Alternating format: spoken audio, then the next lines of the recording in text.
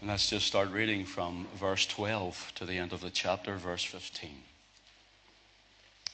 And I saw the dead, small and great, stand before God, and the books were opened.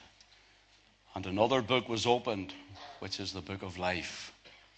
And the dead were judged out of those things which were written in the books according to their works. And the sea gave up the dead which were in it. And death and hell delivered up the dead which were in them. And they were judged every man according to their works. And death and hell were cast into the lake of fire. This is the second death. And whosoever was not found written in the book of life was cast into the lake of fire. Let's pray. Father, we rejoice in the salvation your Son has wrought. Father, you thought it, the Son brought it, and the Spirit has wrought it in our hearts. And we thank you, Father, that we can say who know him, we have got it. And so we thank you for this wonderful salvation that is found in you alone. Now take your word, we pray, and may thy name be glorified. May the name of Jesus be exalted. We pray for souls tonight, for the souls that will see the danger. And Lord, that souls of men and women who have been redeemed will see that which they have been saved from and rejoice with gladness at the goodness of God. Glorify your Son and glorify his name. For Jesus' sake we ask it. Amen. Just this week, Donald Tusk of the European Union, he said these words, I quote him, I've been wondering what that special place in hell looks like for those who promoted Brexit without a sketch of a plan how to carry it out safely. His friend in the European Union, Guy Verhofstadt, he then replies to him, well, I doubt Lucifer would welcome them, as after what they did to Britain, they would even manage to divide hell. And then Professor John D. Brewer from Queen's University in Belfast, he then replies to that also saying this, special place in hell for no deal Brexiteers, hell is too good for them. Got me thinking on hell. Do they understand what hell means? Do they know what hell entails? To say such a thing about anyone? Who is going to hell? So that's the title. So who's going to hell? So who's going to hell? Are you? Are you? Notice here, being a Brexiteer without a plan. Whoever says it or thinks it, whether Brexiteer or a Remainer, does not qualify you for heaven. Brexiteer or Remainer does not either qualify you for hell. What qualifies a man and a woman for heaven is that they've trusted in the finished work of Christ. Amen. And that which qualifies a man and a woman for hell is their fallen, sinful nature and their rejection of the Savior, the Lord Jesus Christ. That's what qualifies a person for either. So it got me thinking on hell. Here are 4 inescapable truths about hell as we know it, as is about hellfire, if I can put it that way. First of all, it is a place of torment. It is a place of torment. Secondly, it lasts forever. It lasts forever. Thirdly, there is no escape. There is no escape. And fourthly, you didn't need to go there. Or you tonight don't have to go there. It is a place of torment. It lasts forever. There's no escape. You don't need to go there. So who's going to hell then? Who's going to hell? In verse 14 of our reading, we see the great white throne judgment after the millennium reign of our Lord Jesus Christ on the earth. Then we see the great white throne judgment in verse 14 of Revelation 20. Notice what it says, and death and hell were cast into the lake of fire. This is the second death. Now we must be careful here. You're going to hear things maybe you have never heard before. You're going to understand things that you've maybe never understood before, because our mentality is, well, everyone who dies unsaved goes automatically to a lake of fire. Scriptures don't tell us that.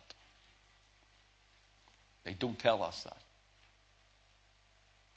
Let me ask you a question. Hell here in Revelation 20 and verse 14, if it be a burning place of torment which lasts forever, as our mind has told us and as we have heard, if it be that, then how is it that it is taken out and it is cast into a burning lake of fire? A lake of fire put into a lake of fire surely makes a bigger lake of fire. Let me ask you another question. If the eternal burning, tormenting flame of hell is here in Revelation 20 and verse 14, and death and hell were cast into the lake of fire, if it be that, and is cast into a lake of fire, and this is the second death, then is that the death of hell? But there's a burning lake of fire. So we must understand what we're thinking and what we're speaking about. Notice this. And death and hell were cast into a lake of fire. This is the second death. Look at verse 13, the verse before. It says this, and death and hell delivered up the dead which were in them. Here's another question we must ask ourselves this evening. If hell is an eternal, tormenting lake of fire, you need to stay with me now, and it is taken up and people are taken out of it, are they judged at the great white throne judgment to be put into another lake of fire? Is that what the Bible's telling us? But rather, you see, there's more to this scripture than meets the eye. We'll look at it in a moment. We must be careful.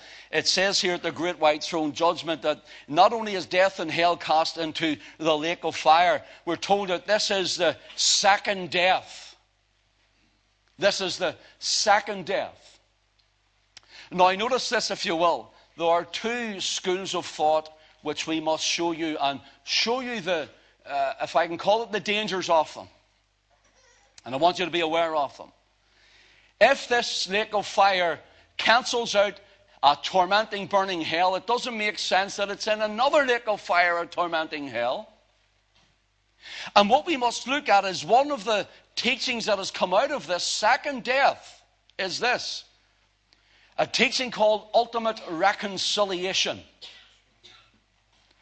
Ultimate reconciliation means that this fire is a place of purification. Now stay with me, this is important. It is a place of purification of souls who rejected Christ all their life. And Revelation chapter 19 and Revelation chapter 20 speaks of all those who are going into the lake of fire, even the devil himself. And ultimate reconciliation says that even the devil will have a purification and will be eventually saved and redeemed again. The scriptures don't teach that. I want to let you know, in CET, we do not believe that. So we must be careful and understand exactly what's happening here. Another teaching is what's known as conditional immortality or annihilation. Conditional immortality or annihilation. And this is what it means, that these souls are put into a lake of fire for whatever period of time, whether it be, I don't know, it's meant to be 1 year or 50,000 years, we don't know. But they believe that they will eventually die and will cease to exist, while those of us who are in Christ will live forever. So they're out of their tormenting pain, which means that the lake of fire, the eternal burning place of damnation, loses its very ethos, its very attribute of what it's meant to be. So we must be careful. We do not believe that in CET either. We do not believe that here either. So what we must do this evening, so who's going to hell? Let's take a look at it. For example, there are three main words for hell in the original Hebrew and Greek texts. Three main words. There's actually four words, but one is only used once in the New Testament in 2 Peter, of the angels who fell or left their first estate. The fallen angels are left in Tartarus. They're held in some place of darkness. That's only used once in the New Testament, so we'll not use that tonight. The three words, stay with me, because I want to show you examples of them before we come to this, and then you can understand about this word hell. The first in the Old Testament that is mainly used is the word for hell is Sheol. Sheol. And this is what it means. It means the realm of the dead, the netherworld. It means a subterranean level. In other words, under the earth. It means the grave, the pit. The grave and the pit. Let me give you a couple of examples. 1 Samuel chapter 2 and verse 6. It says, the Lord killeth and maketh alive. He bringeth down to the grave and bringeth up. The word grave is the word Sheol, which is the word hell. The Lord killeth and maketh alive. He brings down to the grave. He brings to hell. The grave is hell here. I'm sure there may be some of you who are farmers. I don't know. I know there's a few farmers. I don't know whether you're dairy farmers or cattle, or I don't know what you call it. I'm a Belfast boy, so. But those farmers that dig the spuds, you know. And you know, there's a term for spuds under the ground. It's called helling the potatoes. Who's ever heard of that?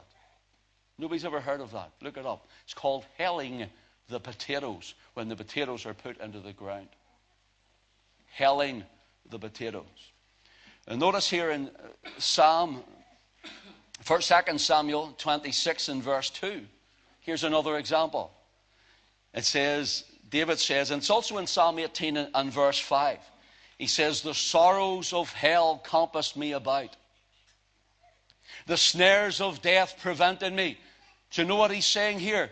The sorrows of Sheol, the sorrows of the grave. In other words, I was almost at the point of death to be laid in the grave, to enter into that netherworld or darkness. That's what it means here. It's the word hell here, Sheol. The snares of death prevented me. One more for this word in the Old Testament, Psalm 16 and verse 10.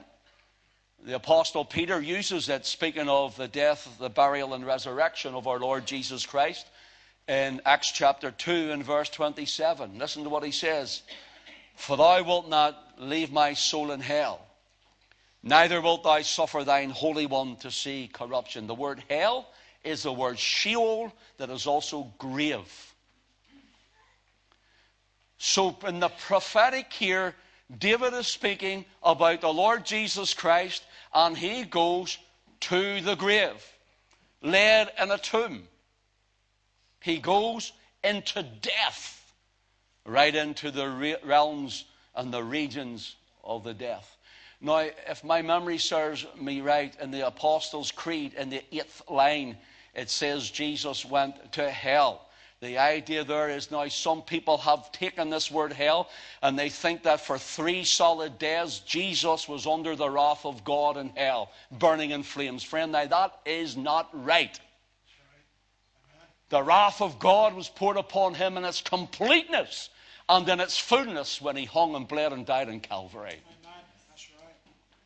And so we have, and I'm sorry to say, but so we have many word of faith preachers who are now saying that Jesus went to hell, he was tormented, and he was born again.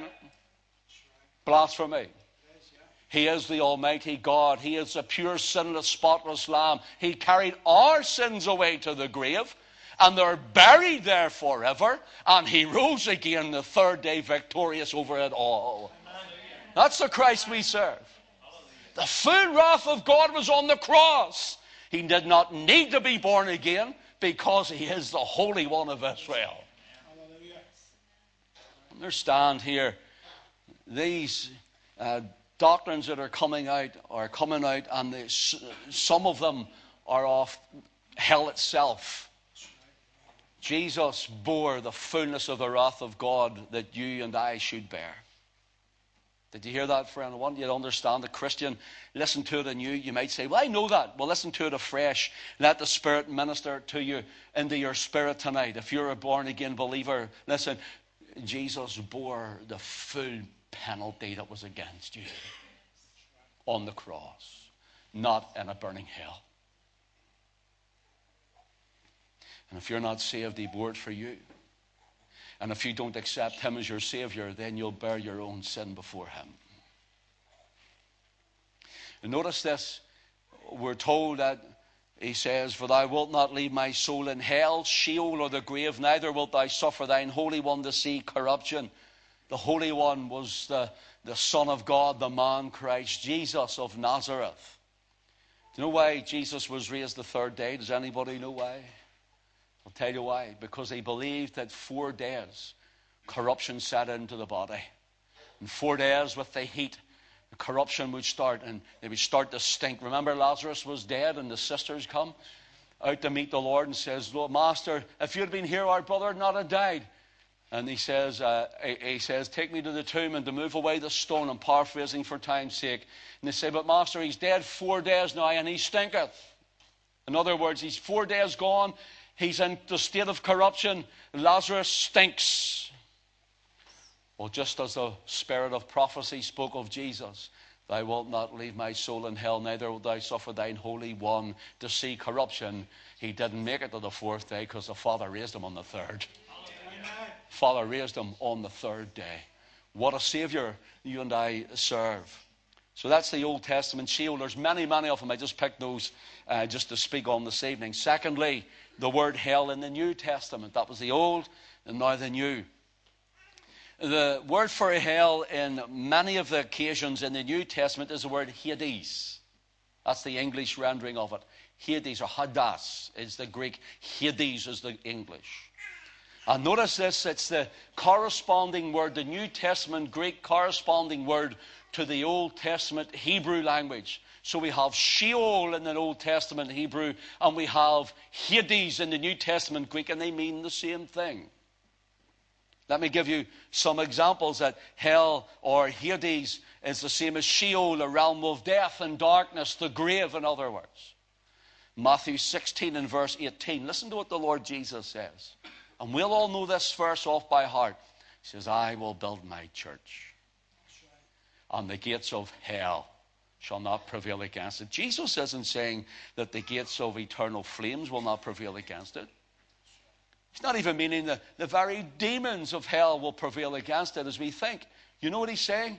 Even though my people, or my church, the ecclesia or the ecclesia, the called out believing ones, even though they're going to go through trial and tribulation, even into the grave, they'll not stop my church being built. And they've done it right through it all, the persecution, all through all those Roman dictators, the whole way through. And they cried, it's Christ for me, hail Christ. They went to the grave, and there's coming a day whenever their body will be raised again incorruptible. Amen. The gates of Hades shall not prevail against it. Here's another one to look at, 1 Corinthians chapter 15. In verse 55, speaking of the resurrection of the dead at the second coming of the Lord Jesus Christ, the Apostle Paul says, O death, where is thy sting? O grave, You know what the word grave is in the Greek New Testament? It's the same as hell. Oh grave, oh hell, oh Hades, where is your victory? There's going to come a time when Jesus comes and the graves are going to be opened. They're going to be opened, and the sea is going to bring together even if the fish have eaten it over the years and it's turned to small, unsayable DNA. The Lord is going to call every single one that was lost in the fires of Smithfield and those at the fires that were burned at the stake. The Lord's going to call the very bodies together, and the graves are going to open, and the dead in Christ shall rise first. Listen, and we will say, "Oh, death, where is thy sting?" Listen, see, when I enter death, I know that I belong to Christ. I know I belong to Him. I know when I die, I don't die in hopelessness. When I enter listen, get me right, and I want to say this, understand the word. I will enter, should Jesus tarry, into hell. That is, into the grave. But my spirit will go to be with the Father. And listen, there's coming a time when He comes back again, He will raise me up, and I will be like Him. And so will you if you're saved. I won't die in hopelessness. I die in the fullness of hope that is found in the Lord Jesus Christ. Friend, there's nothing as sad, there's nothing as sorrowful, there's nothing as tragic as when I am standing at the graveside or in a church or wherever it is, and I'm looking at a loved one who has died, and the hopelessness that is around the coffin when the family are looking and have rejected Christ all their life, and I am looking for words of comfort to say that I may stay true to the gospel, yet comfort the people, and I'm struggling to say something because they died without Christ. And we bury them in the grave, and we must leave them at His mercy. What a way to go. What a way to go. It is good to know that when we leave this scene of time, that we are absent from the body. We are to be present with the Lord. Hallelujah. Friend, are you saved tonight? Are you saved? What if it was you? What if some of your family asked me to bury them? It was you. What would I say? Do you see, when you're burying a saint who's went on with God? Do you see, when you know someone who has loved the Lord Jesus Christ? When they have trusted in the blood of Jesus alone for the forgiveness of their sin, and you're standing and there's a sorrowing family just the same. Oh, I know what to say. I know how to cheer. And in fact, I know what to preach. Because this one belonged to Him. What about you? What about you? So I think we're getting an understanding of this word hell. O death, where is thy sting? O grave, Hades, in the grave have died without hope, without Christ. O Hades, where is thy victory, says the Christian, the coming of Christ. In Revelation chapter 1 and verse 18, the risen Lord Jesus says this: I am he that liveth and was dead, and behold, I am alive forevermore. Amen. And have the keys of hell and of death. He doesn't have the keys of a burning fiery hell. He's not saying that because there is no keys of a burning fiery hell. He said, I have the keys of the realms and the regions of the darkness of death and the grave. I was dead, and now I'm alive. Because he lives, we shall live also who are in Him. That's what he's saying here. Once a man and a woman are in the burning fiery hell, we'll look at it in a moment. Once a man and a woman find themselves there is no escape. There's no turning back. In Ecclesiastes 12 and 7 it says, then shall the dust return to the earth as it was, and the spirit shall return to God who gave it. But friend, if you died tonight, I know this is somber, where would you be? How would you stand? Where would you spend eternity? So with this in mind, let's look at our reading then. That's our introduction to this reading. Let's look at it. Revelation 20 and verse 13 says, and death and hell, death and Hades, the grave and the dead who are in the grave at the second resurrection. See, when Jesus comes, there's the resurrection of those who are dead in Christ and those who are still alive when he returns. It's the first resurrection. And then we have a millennium reign, and then at the end of that reign, there's going to be a second resurrection to the great white throne judgment. You want to make sure you're in the first resurrection, brother, sister, friend. You want to make sure that you're in the first resurrection, not the second. Death and hell, or Hades, the grave, were delivered up, which were in them. Verse 14 says, and death and Hades, the grave, were cast into the lake of fire. This is the second death. So now I think you understand what it's meaning here. The realms of the dead, the unsaved who have died outside of Christ. The grave itself, and death will take no more people. It will be taken and cast into the lake of fire. That is the hellfire. The third word for hell is Gehenna. Hell fire, it means. Gehenna fire. Notice, Gehenna was an actual literal place outside Jerusalem. And it was a garbage dump. And outside there they took the dead animal carcasses and the offal, and they took the innards and the guts and all of the bones that were left at the very sacrifices in the temple in Jerusalem. Even some of the criminals that were killed for their crimes, they took a lot of their bodies down. They brought it outside the city walls to the valley of Hinnom. Now, in that valley, in the Old Testament, I will not go into it tonight. In the Old Testament, that's where they used to worship Moloch. Moloch was the god of fire. Moloch was the god where they made the brazen bull god like this, and they used to boil their babies alive to satisfy the lusts of this god, until the king of Israel caused it to cease and became a garbage dump. And all the dump of the city was there. And listen, it was a light day and night, and it burned 24/7. It was called Gehenna. It was called Gehenna. In that fire, and around there were the bodies that were not yet consumed by the fire.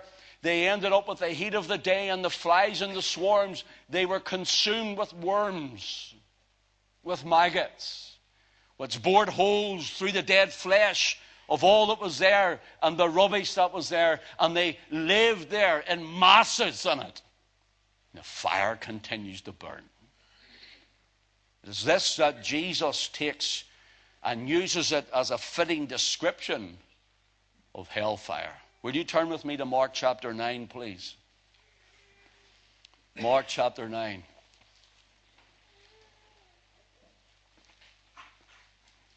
And just a few verses, because we couldn't go through it all for time's sake. Let your eye run down to verse 43. Mark 9, verse 43. And the Lord Jesus says, and if thy hand offend thee, cut it off. It is better for thee to enter into life maimed than having two hands to go into hell, into the fire. It shall never shall be quenched. Notice, the Lord says, if you have something that's offended you, He calls it His hand, or it could be an eye. The idea is, what is holding you back from going into life in Christ? Friend, who is holding you back? You know, I'd love to know my sins are forgiven, and I would love to know that I've been saved, and I would love to give my life to Christ. But, you know, I like this too much, and I like that too much, and my friends too much, and my work colleagues too much, and I'm worried too much about this one, that one, and the other one, and we can go through the whole shopping list, and it takes you to hell. It takes you to hellfire. Jesus says, cut it from you. and enter into life now, that you may enter into eternal life then. Cut it from you, friend. Your friends won't stand with you when you stand before God. You'll stand on your own. And your friends won't help you when you're in hellfire. You'll be there on your own. Oh, you'll have company, but you'll feel it on your own. Hell is not a place to party. Hell is not a place where they're up having a drink among us. You see them, oh, I'm sure he's having a drink on us. He is not indeed if he's died without Christ.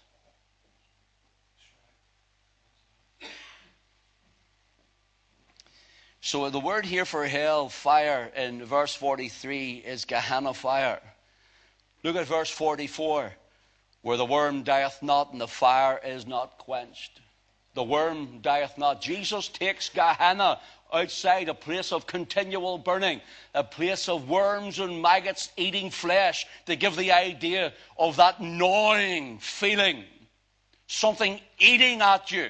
It's continual forever. And the Lord Jesus mentions this. This is the same Jesus everyone thinks is gentle Jesus, meek and mild, who will never judge anyone. It's all love, love, love. This is the words of Christ himself. Now, notice this, brothers and sisters and friends. Notice this. Where the worm dieth not, and the fire is not quenched. See in verse 43, the Gehenna fire shall never be quenched. Now we have a worm that does not die. By the way, see, the fire shall not be quenched. You know what the Greek word is for that?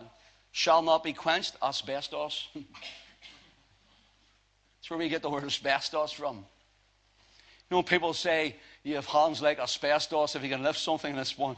I say to Alison, you have hands like asbestos. She can near lift stuff straight out of the oven. And I'm touching going, I'm crying like a big Jenny Ann, and she's lifting it and just setting it like this.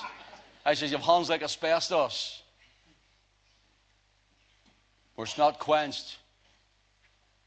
It's like a place of asbestos surrounded in fire. Place engulfed with fire. The worm does not die. The fire is not quenched in verse 44. Verse 45. And if thy foot offend thee, cut it off. See, take it away from you. What's holding you back, friend? Friend, what's holding you back? Take it away from you. I'd love to get saved, but there's no buts. There's no buts, but there's plenty of buts. There's plenty of onlys, ifs, and if I should have's in hellfire. Notice this. And if thy foot offend thee, cut it off. It is better for thee to enter halt into life, having 2 feet, and to be cast into hellfire. The words of the Lord Jesus said that. Into the fire that shall never be quenched, where the worm dieth not, and the fire is not quenched. If thine hand offend thee, pluck it out. If thine eye, offend thee, pluck it out.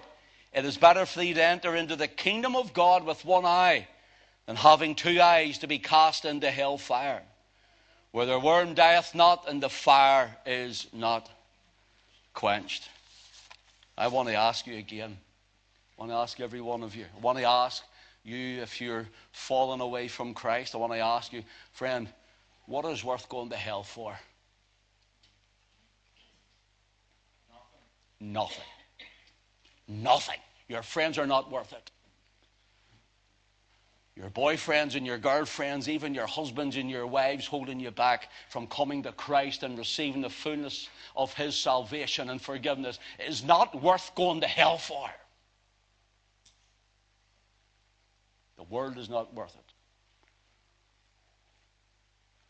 Notice, where the worm dieth not and the fire is not quenched. And this is a description of future punishment for all and every Christ rejecter. So who's going to hell then? Everyone who rejects the Lord Jesus Christ. I'm going to say it again. So who's going to hell then? Everyone who rejects the Lord Jesus Christ as their Savior. This description was given to our finite minds and our limited understanding by the Lord himself, that we might grasp the dreadful awfulness and horror with eternal, everlasting, never-ending torment and pain.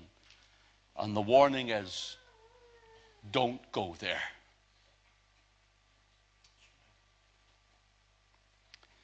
One must wonder what that never-dying worm would be. You ever think of that? We always hear about the hellfire. One must wonder what that never-dying worm would be. What about this for a never-dying worm? I should have listened. I should have listened. I should have listened. I should have listened. I should have listened. I should have listened. I should have listened. Listen, forever and forever, gnawing in your conscience and in your mind, forever and ever. I should have accepted Jesus. I should have accepted what he'd done, gnawing forever and ever. But it's too late. It's too late. The worm of regret.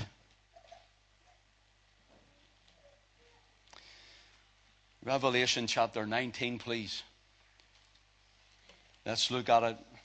Revelation 19. Well, you know what? I can tell you, I don't know what it's like sitting down there.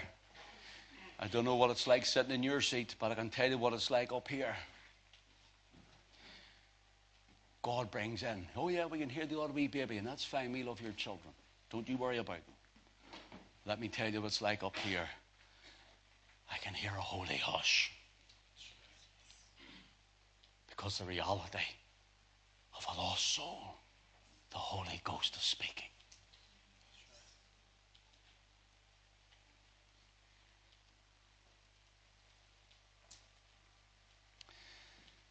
In Revelation 19, I want to show you your evil company, but you said that we'll be on our own. Oh yes, no, you'll suffer it on your own. But there's company according to the Bible. Revelation 19 and verse 20, here is the ungodly or evil hellfire company. 19 verse 20. And the beast was taken, and with him the false prophet, that wrought miracles before him, with which he deceived them that had received the mark of the beast, and them that worshipped his image.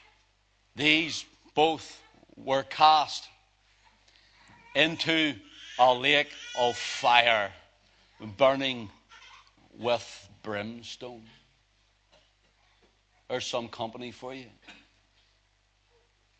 There's some company. Revelation 20 and verse 10 continues, and the devil that deceived them was cast into the lake of fire and brimstone, where the beast and the false prophet are, and shall be tormented day and night forever and ever. Tormented day and night forever and ever. There is some company for you. Revelation chapter 21 and verse 8, here is other company for you.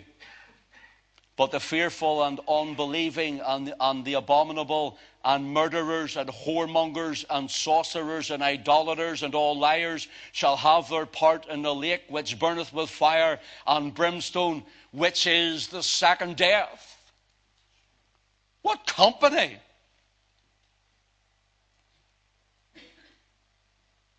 What company? I'll tell you who else will be there.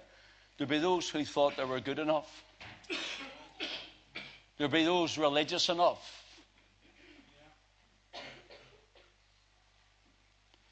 Listen to what the Lord Jesus says in Matthew 25 and verse 41. Speaking of this end time of the sheep to his right hand and the goats to the left. And just for the one verse, Matthew 25 and 41. More evil company. Listen to what it says. He says to them, the Lord Jesus says this, I pray you're not. You are not in this company. He says, depart from me, you cursed, into everlasting fire prepared for the devil and his angels. This fire wasn't prepared for you. It's prepared for the devil and for his angels. Verse 46. And these, the ones he says are cursed, go away into everlasting fire. And these shall go away into everlasting punishment. How long is it? Everlasting. Friend, listen, it's everlasting. Please don't go there. Please, I beg of you, don't go there. Please don't go there.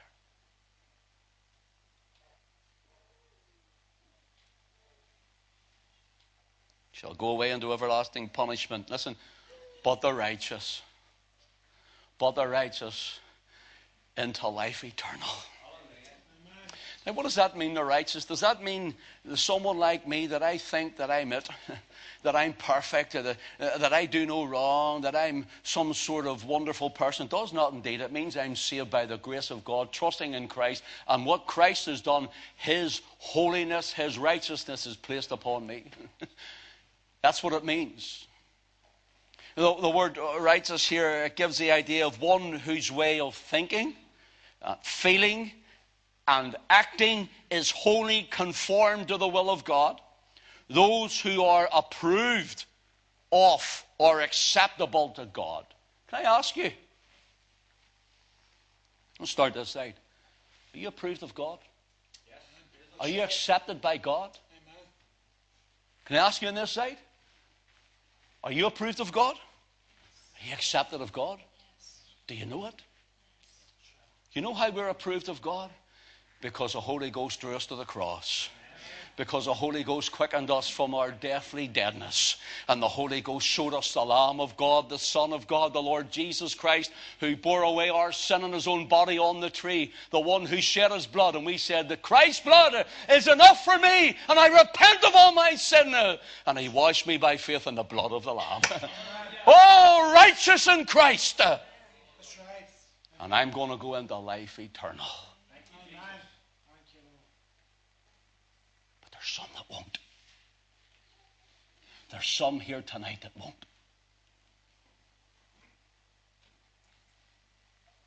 Don't go there, please.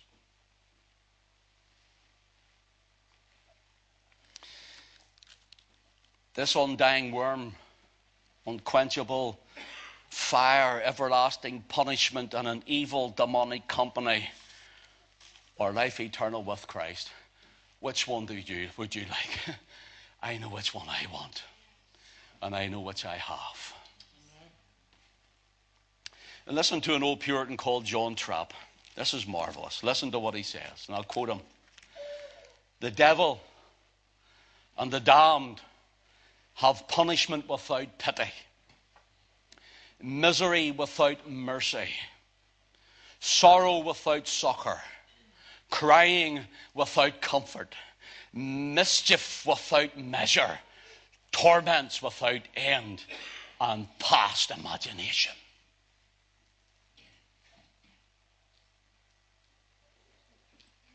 I love that simple question that the Philippian jailers cried unto Paul. Sirs, cried with a heart of fear. Fear of what would happen to them. Sirs, what must I do to be saved? And I love the retort. Believe on the Lord Jesus Christ, and thou shalt be saved in thine house. Amen. That's salvation. Believe on Him. I'm going to close in a moment, but my closing point's as long as the other two. Look at Revelation 21 and verse 4. Here's my company because I'm trusting in the blood of Christ, the death, the burial, and resurrection of Jesus. And God shall wipe away all tears from their eyes. And there shall be no more death. Hallelujah. Amen. Hallelujah. Amen. You're not going to sit watching your loved one waste away with cancer. You're not going to sit and watch your loved one die from complications of diabetes or tumors, whether in the head or the brain or anywhere else. You're not going to hear of heart attacks taking away your loved ones. Death is finished. Amen. And we are living an eternal life in Christ. What company to have. God shall wipe away all tears from their eyes. There shall be no more death, neither sorrow nor crying. Neither shall there be any more pain. Neither shall there be any more pain, for the former things are passed away. And he that sat upon the throne said, Behold, I make all things new. Hallelujah. And he said unto me, Write, for these words are true and faithful. Revelation chapter 22, please, in verse 3, for time's sake. And there shall be no more curse,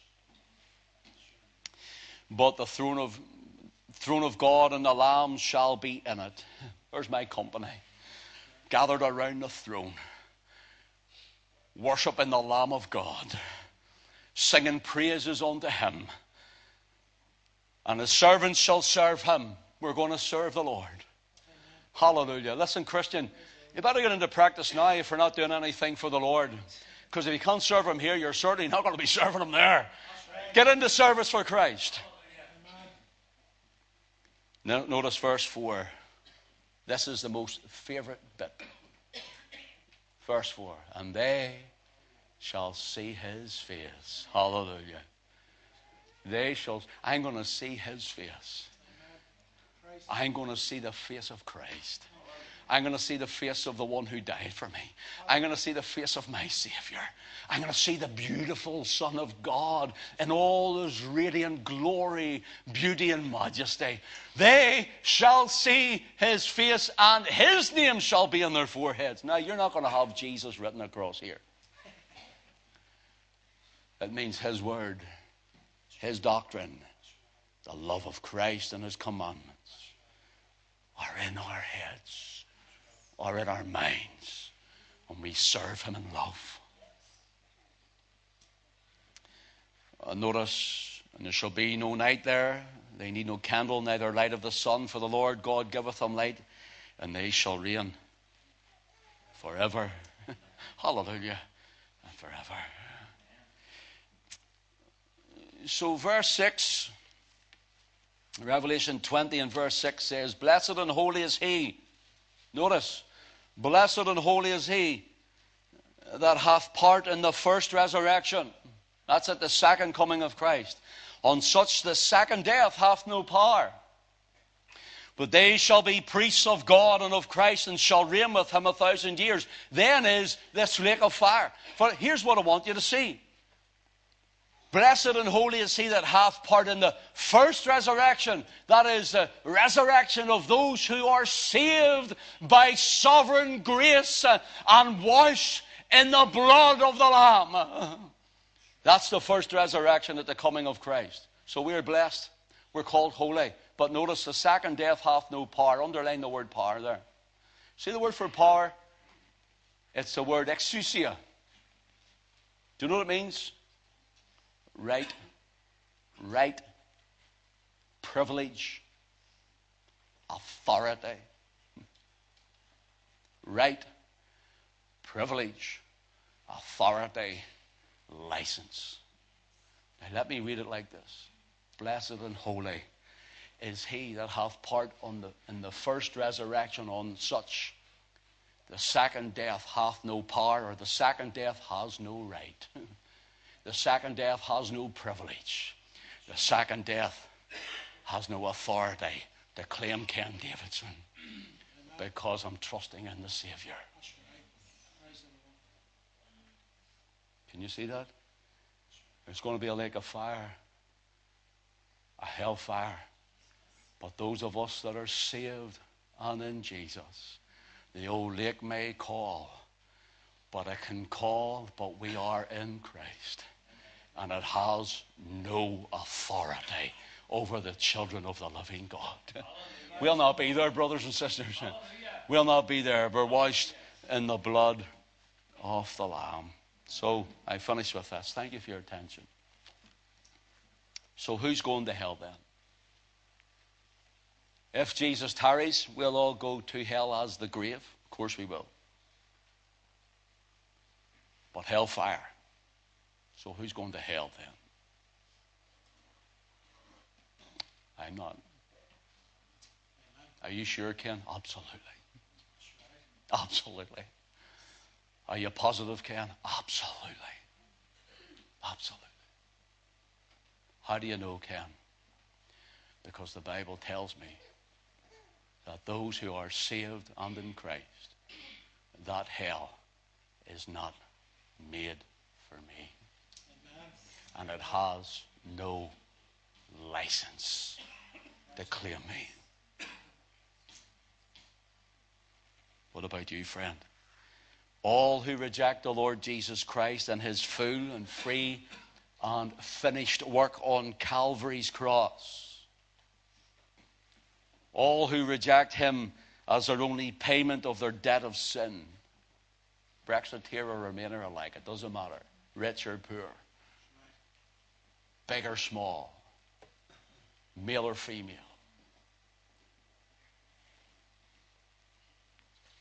all who reject him will end up in the lake of fire.